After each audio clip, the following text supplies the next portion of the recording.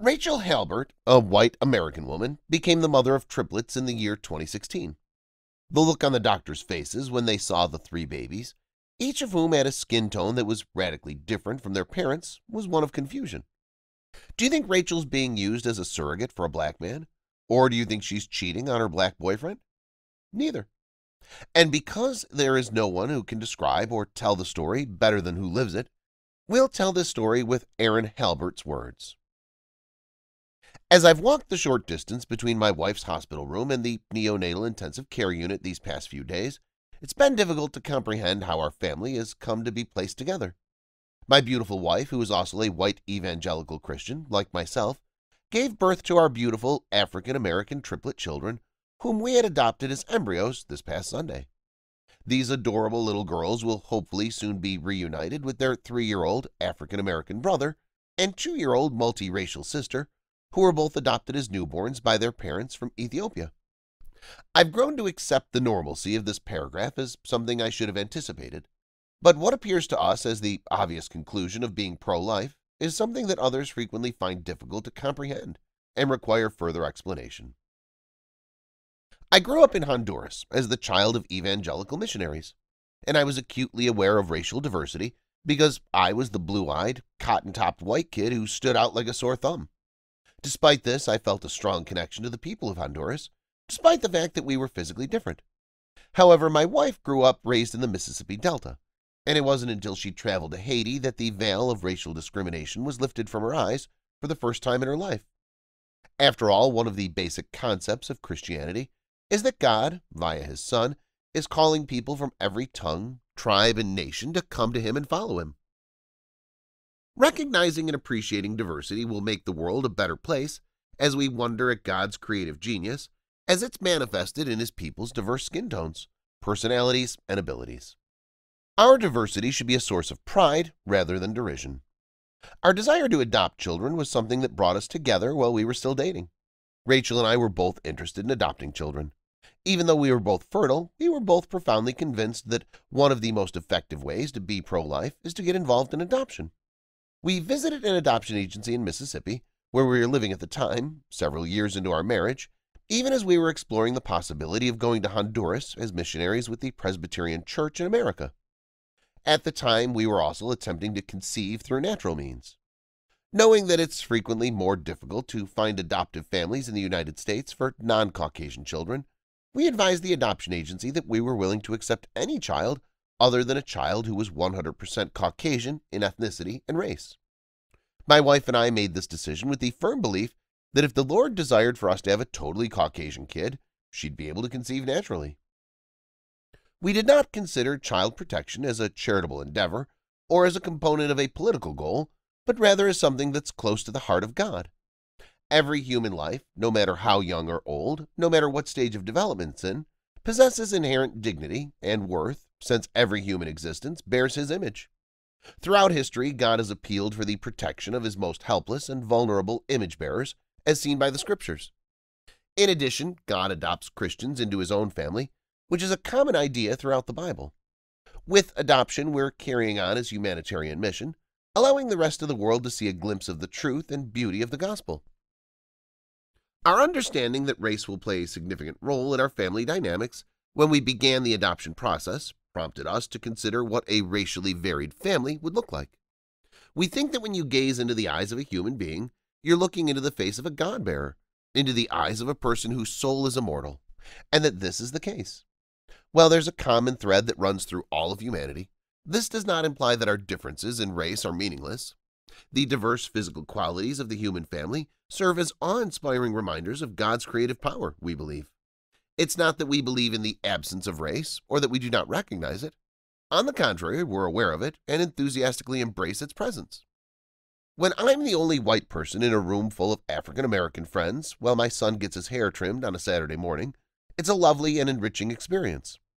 Another positive aspect of the friendship that's formed as my wife seeks advice from a black friend on Facebook on how to properly care for our tiny multiracial daughter's hair is that she's not alone. One of the most endearing aspects of having a multi-ethnic family may be found in the fact that the distinctions are precisely what enriches and completes ours.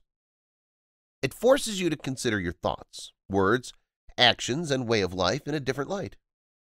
The reality was that we were well aware that a white couple with non-white children would be met with a wide range of reactions, particularly in the South. In our memories, there will always be the older white woman in Walmart who looked at us with utter disgust, or the African-American mother who looked at us and simply shook her head in disbelief.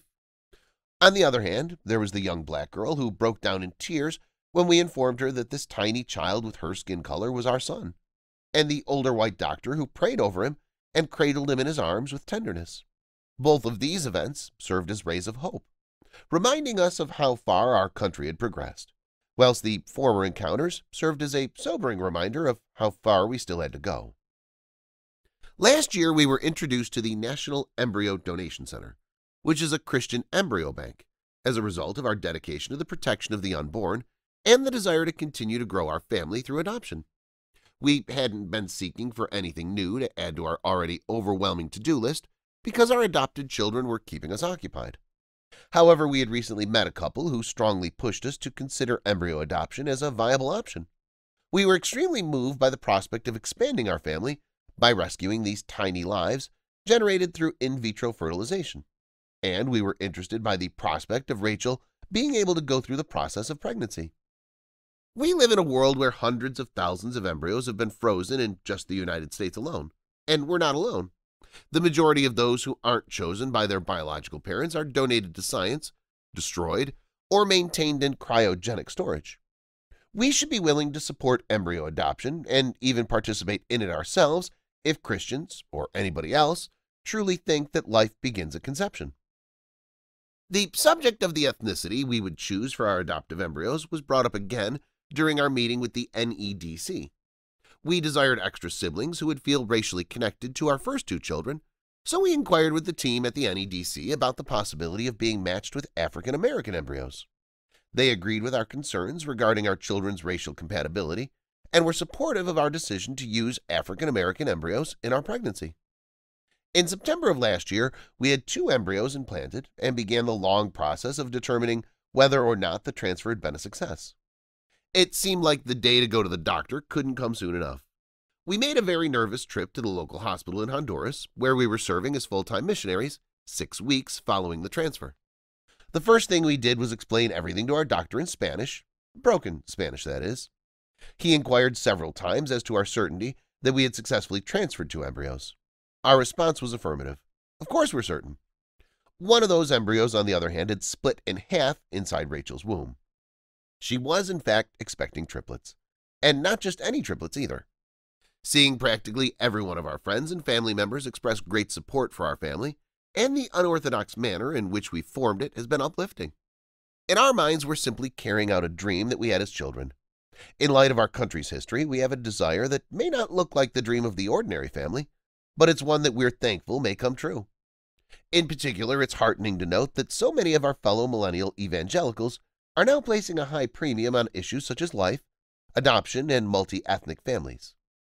When my son and daughter, with his dark brown skin and her ringlet hair and somewhat tan skin, kissed my white wife's developing belly, I couldn't stop myself from laughing.